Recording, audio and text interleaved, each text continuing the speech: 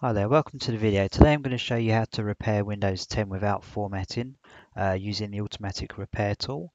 Now you might be getting an issue where you turn your laptop on and it won't get to the desktop. It will be either hanging or it will crash to a blue screen of death. If this is happening, don't worry, it's very easy to fix. Just grab hold of your Windows 10 install media, insert it into your machine. That might be a DVD or a USB drive. Turn it on, then when you get prompted to press any key to boot to this drive, press any key and it will come to this menu here.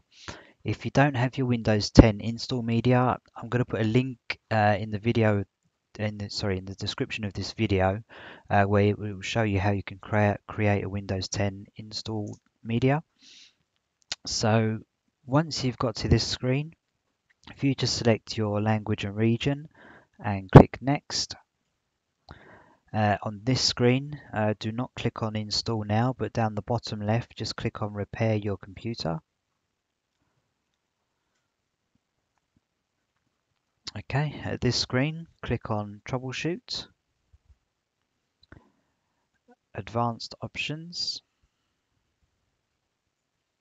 and here, if you click on Startup Repair, that's then going to launch a special Startup Repair wizard. It's going to scan your machine and it's going to fix any startup issues it might find. So run that. As soon as it's finished, reboot your machine and it should get to the desktop. If it doesn't, come back here and go to the command prompt.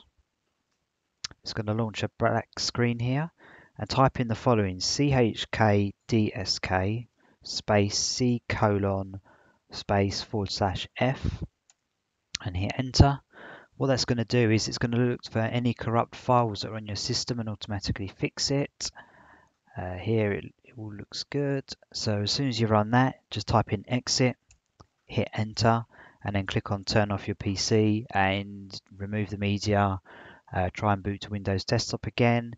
If that doesn't work, if you come back to here, click on Troubleshoot, and then you can click on reset this PC.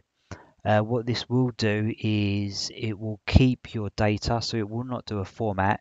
It will reinstall Windows 10, but it won't do a format. It will keep your data and it will keep some of your applications as well.